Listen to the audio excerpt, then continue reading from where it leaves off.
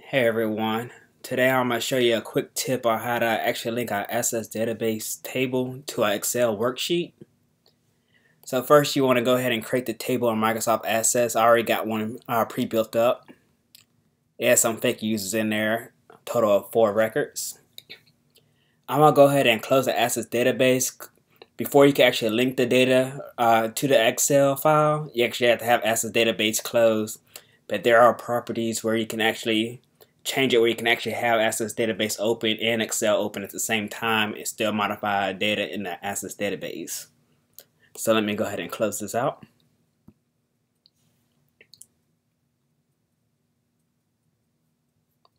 So let's create a new Excel file.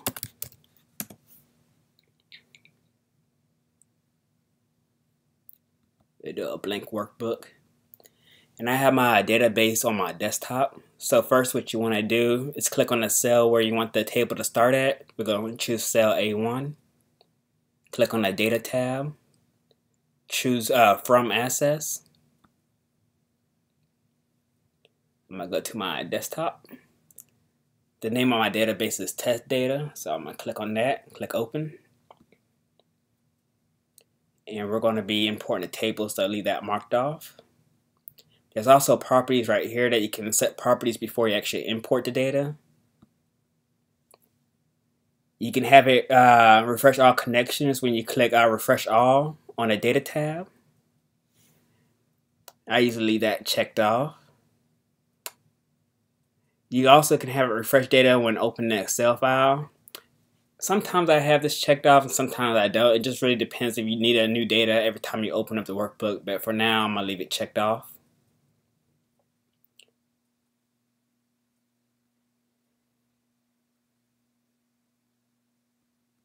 Let's scroll down here.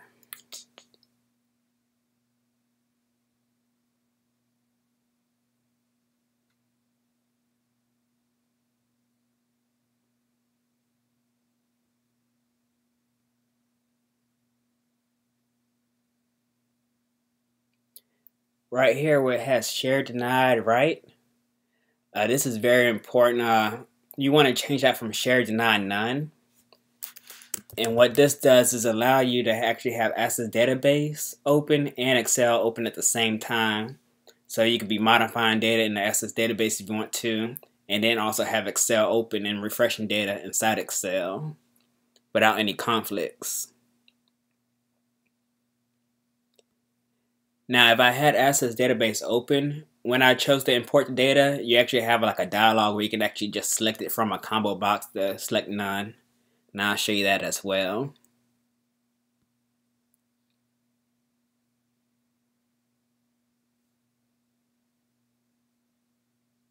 So you can see I have my table imported now. You can actually modify stuff on here. Delete rows. But once you do a refresh, it's going to pull that data from the Access database back into Excel. So it doesn't matter. Everything's back the same. Now if you actually modify anything on the Excel workbook and you go to Access, nothing's going to be changing the actual Access database table. So let's go back to the Access database.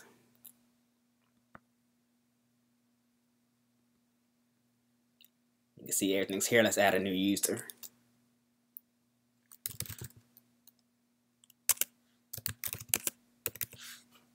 Okay, write that. You can go to Excel, actually hit refresh all. You can see the new user be added right back into there. Or you could just do refresh. And a lot of things that you want to make sure, like if you're going to be sending this workbook out to anybody, like someone in your company or any friends, what you usually want to do is actually delete this connection, especially if you have the connection refreshing on open. That way when a user open it up, they don't get an error where it's trying to connect to your Access database wherever you saved it at.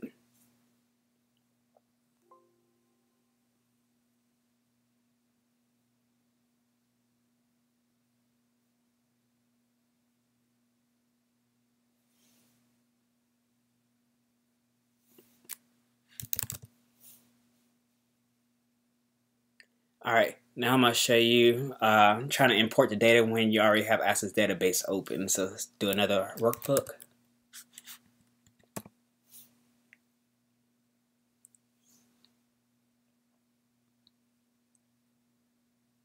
We do cell D1. Go to Data tab from Access. Go to my desktop. Test data.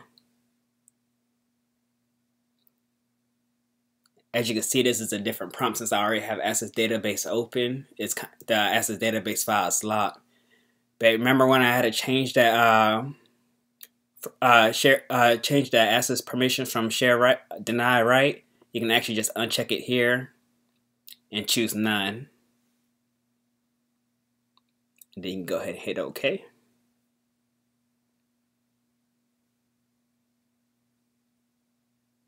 And there we go.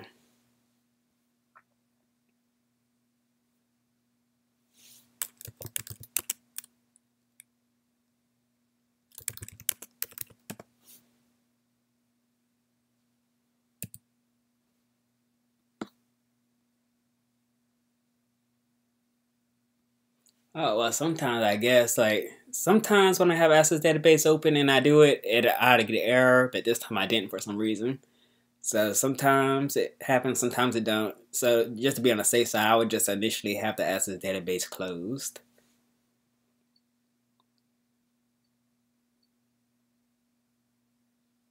You notice that it wasn't giving me a prompt to choose which table that I want to import. That's because there was only one table in the Access Database. So let's create a new table.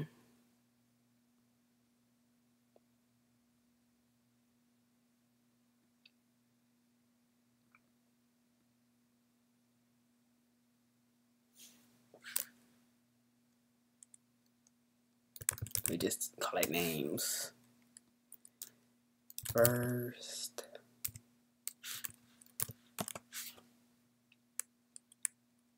page. We don't really care about the table design at the moment. Just doing this for example purposes.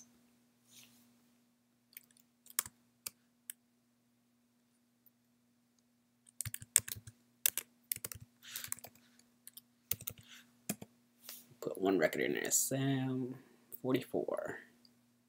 I'm gonna leave this Access Database open and try to import this data. So you can choose a random cell from Access, go to the desktop, same database. Same thing, you wanna remove the share deny right to share deny none. It gives you more flexibility. You see, since there's more than one table in there, now you can actually choose what type of table that you want to import the data from. And this is the new table, so I'm going to use that one.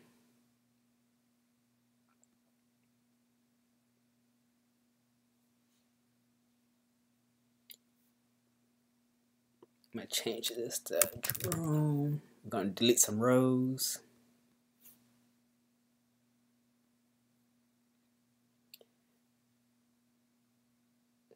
If you go to connections, you can actually modify your connections properties.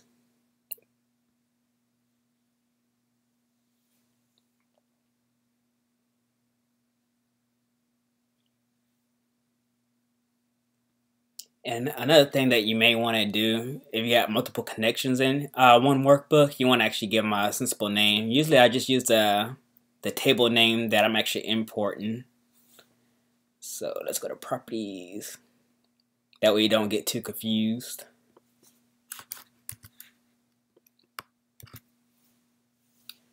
We'll do the same thing for this test data.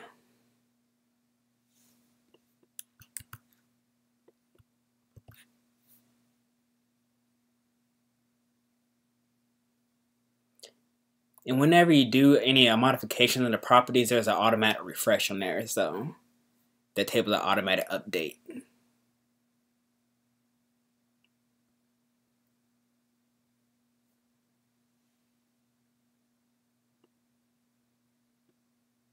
So let's delete these rows again. Modify this. Mouse. Go ahead and save this workbook.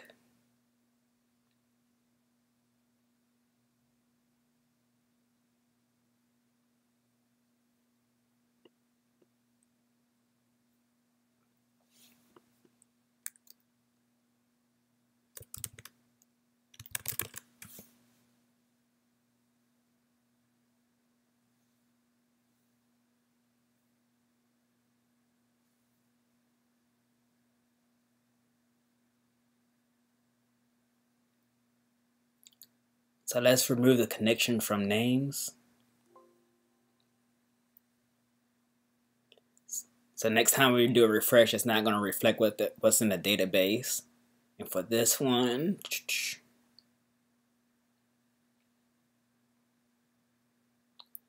we're going to refresh it when we open up the database. So we should get the new data once we open it up. So there's the current data. Let's save this, close it out. You see the name is Sam, but we had changed it to mouse in the Excel file, so that shouldn't change when we open up the Excel file. It should still be mouse.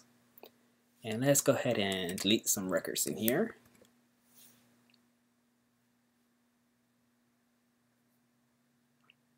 Alright, we open up the Excel file.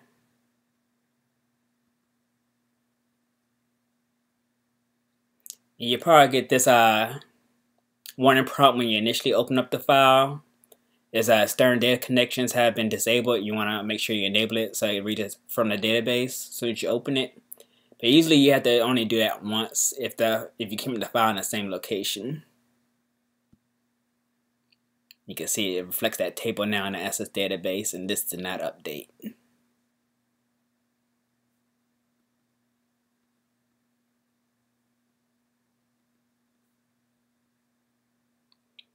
This is just a brief example of how you can actually link SS database tables into Excel. I find this is very useful than just exporting a table from the SS database and then importing it into Excel. It could be a lot more quicker. You can already have like a template set up with multiple sheets and multiple tables from SS. And then you can just do a quick refresh and then remove the connections and then send it out to wherever you need to send it out to. Just send me any messages if you have any questions or you think I should explain anything better on here or any other examples I can add on to this. There is an actual Visual Basic code that I've done that you can actually delete all the connections from the workbook just with one function. I could actually do a tutorial on that as well if anybody wants that.